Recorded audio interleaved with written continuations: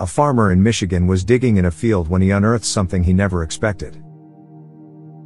In 2015, on a chilly Friday morning, James Brissell made the decision to dig up one of his soy fields. He asked two of his office friends for help after planning it for some time.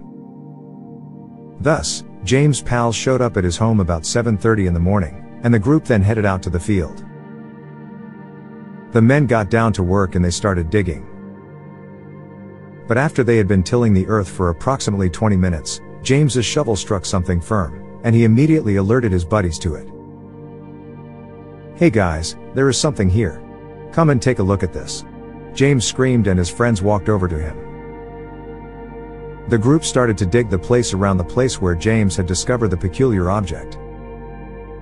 Due to the mud covering it, they couldn't see the object properly yet, but they did know that whatever it was quite large.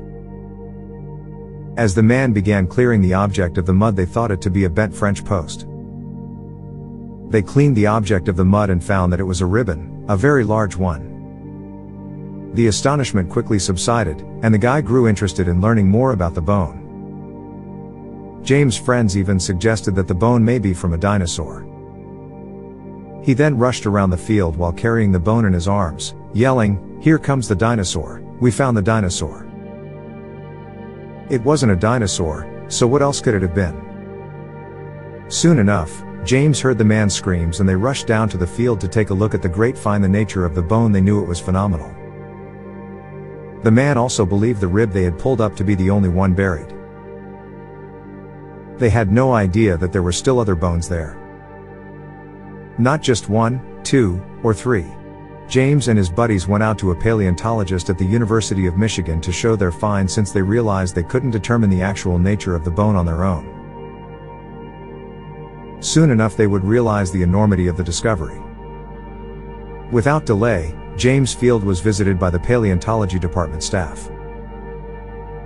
James eventually sat down after what seemed like an eternity when the bone arrived on the ground, and Dan Fisher then spoke out. They told James and his friends that they would tell them the nature of the bone, but he had a strong feeling that there would still more bones underground. Thus, he requested James' permission to conduct an excavation so they could reach the bones. In this manner, he could confirm whether the bone was indeed what he and his colleagues believed it to be. He told Dan the fact that they didn't know what they would find down there made the whole experience interesting and exciting. While the guys worked, they all had different theories about the bones, if any were found there. Firstly, how these bones even got to James' farm in the first place. One of the diggers started screaming while they were talking, and everyone ran to where he was standing. Then he pointed at something on the ground. It was a giant tusk. Everyone now believed that there would be other remains in the earth. Dan Fisher was correct. They became extremely driven when they discovered the giant's tusk. They got to work right away and started working quickly. Since he was now firmly convinced that they were on the verge of making a groundbreaking discovery, Dan eventually disclosed to James that the bones may be those of a mammoth. James had discovered a woolly mammoth, and he planned to send it to the University of Michigan for more research. Dan also made the assumption that the mammoth most likely existed between 10,000 and 15,000 years ago. He further mentioned that hunters could have took the life of the mammoth. Besides, a mark on the rib showed that the mammoth may have been butchered. Why didn't they simply eat it immediately or sell it off? James and his friends asked. Just then, Dan explained that the hunters probably placed the mammoth in a pond as a sort of primitive meat preservation technique. In the meantime, the guy kept searching the ground for more remains. The team spent a lot of time digging in the field before discovering something bizarre.